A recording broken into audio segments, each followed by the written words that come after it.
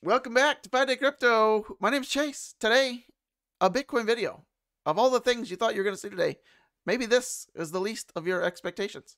Maybe you thought I was dead. Well, I got news for you. Not dead. Snake says so.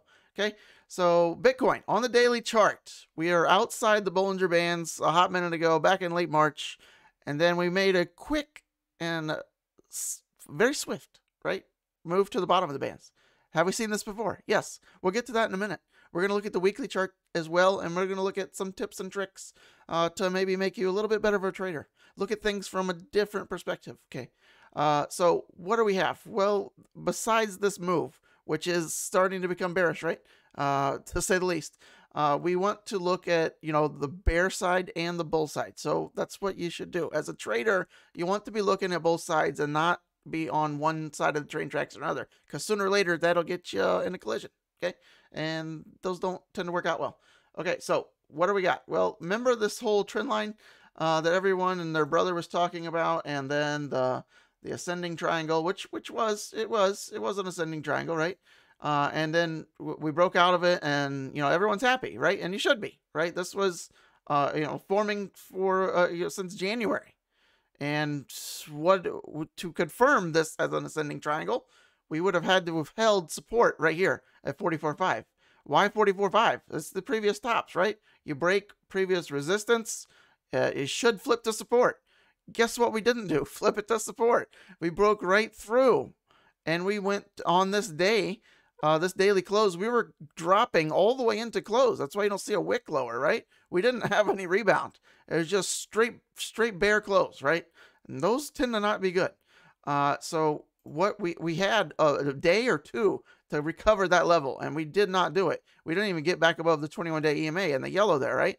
And then you might wonder what that red line is. That's the 8-day EMA. That tends to be a nice support level or a resistance level when things get moving quickly, which we are now.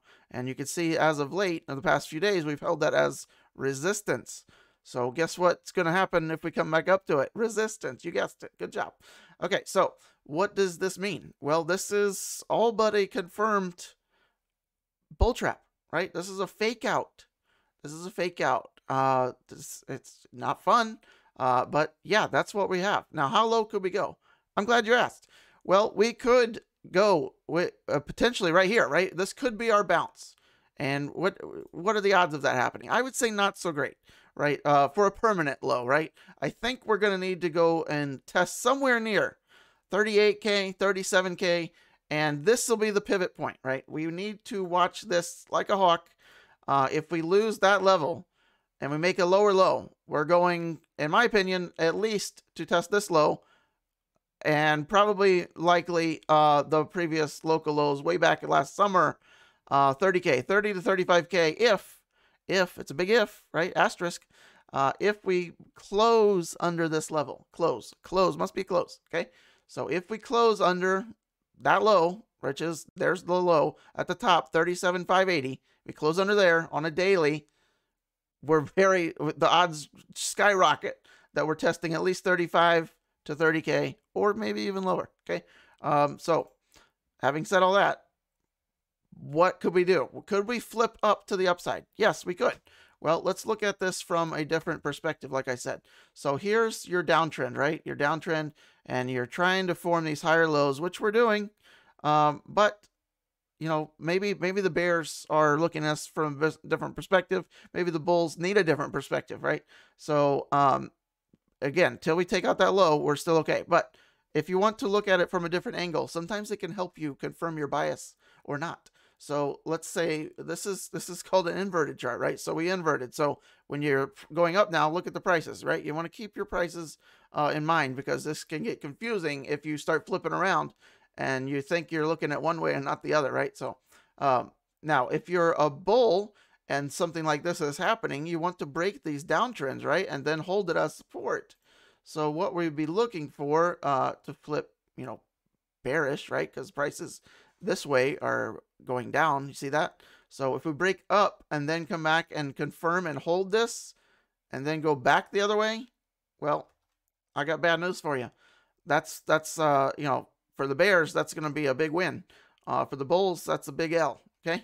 So invert chart, and you can see the different perspectives can help greatly. Okay, and not only that, remember this chart right here, right? There's your low that we need to keep. Flip it back, right? Let's keep that in perspective. Let's remove random dots that are annoying the hell out of me. Right, so there you go. So that's what we want to be looking for. So if we want us to turn back bullish again, right, we need to get, so-called rejected on the inverted chart and come back in here. So ideally, we would have a flip around here sometime in the not so distant future. Maybe we do something like that and then come back this way, right? That would look good. This one right here, right? So that's potential what could happen. I just don't think that's the odds so far. After you have a kind of confirmed bull trap, which we have now, and a failed, mini week ascending triangle, which is confirmed now. We failed that ascending triangle that we started way back in January. To turn macro bullish again this quickly is the odd. That's not the odds. Okay, the odds are we're going down, and at least at this level, at the very minimum, right? That's the odds, based on the charts, based on the patterns, plain and simple, right there. Okay, so plain and simple. There's your first test. If we fail that, there's your next test. If we fail that, we're going to at least 30K. Okay, if not even lower. Okay. So now I mentioned at the beginning of the video that have we seen this move before? Well, yeah. Look at this. Notice this press out of the top of the bands and the press down very quickly, right? After making a new fresh high, right?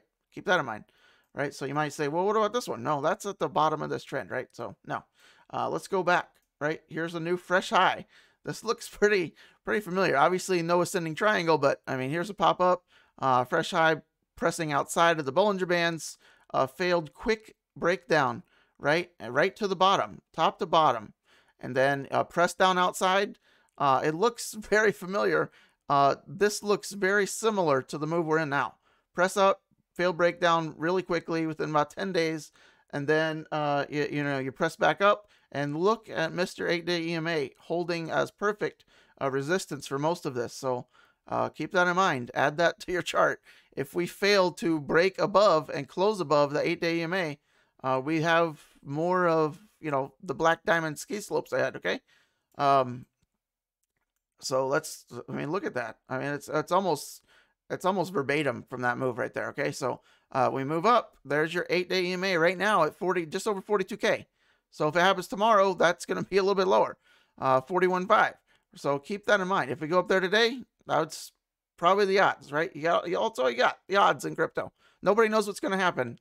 And to get too deterministic on what you think is going to happen based on someone else's narrative, or because it's April, price must go up, you're going to eventually get in that head-on collision that I've been talking about. So you want to be like water and shift your opinion based on the charts and not any kind of narrative. Okay, so I hope that resonates well with someone out there. So let's go look at the Gaussian channel on the 5-day. It's been a hot second.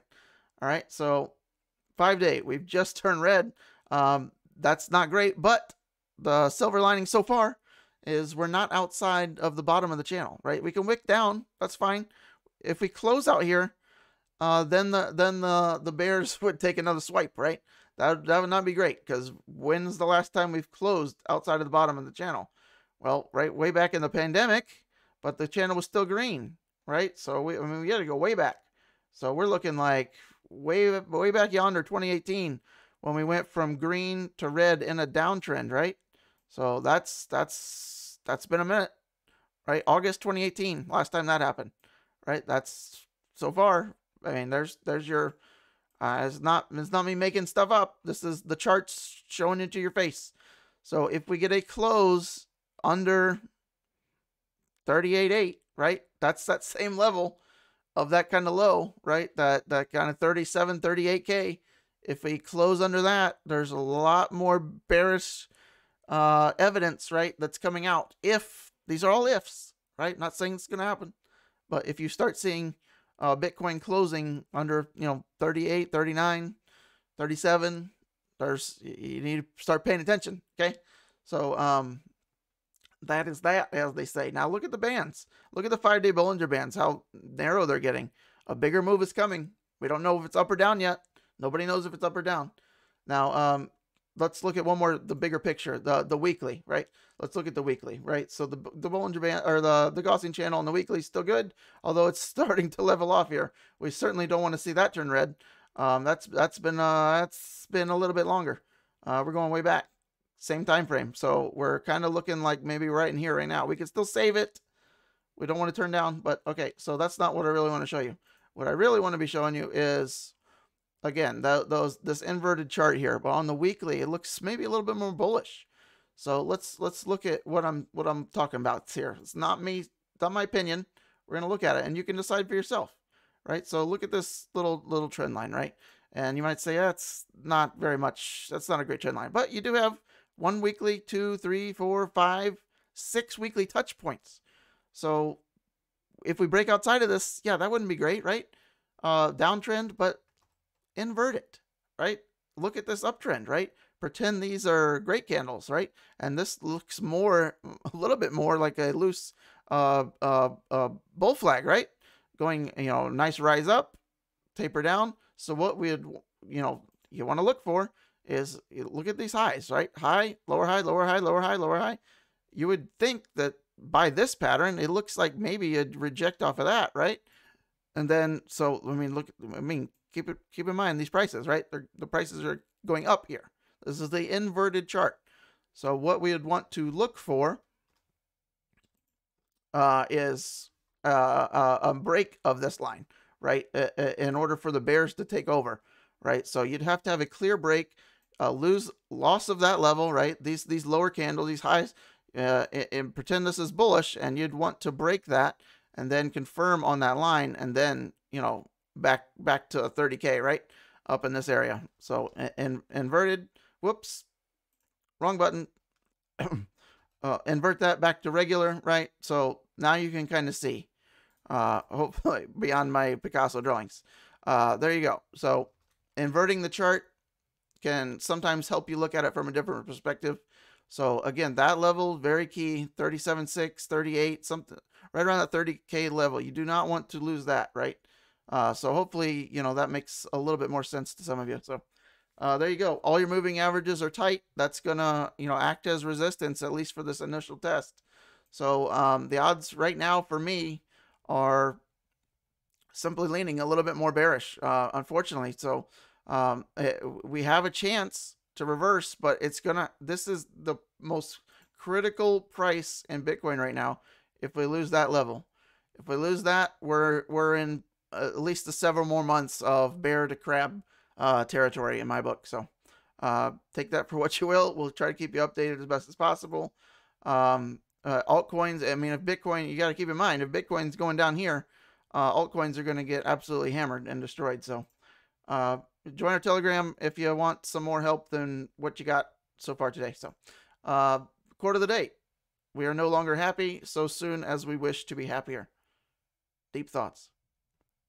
Car of the day: throwback, Lamborghini Countach. I watched Wolf of Wall Street for like the 1000th time last week, so that's why I entered I usually just do whatever car comes to my mind first. So there you go, Countach. That one's pretty nice. Good shape one, can get you a lot of money. All right, meme of the day. That's it. All right, I'll see you on the next one at some point. We'll see how this video does, and I'll hope to see y'all real soon. Cat's got my eyes on you.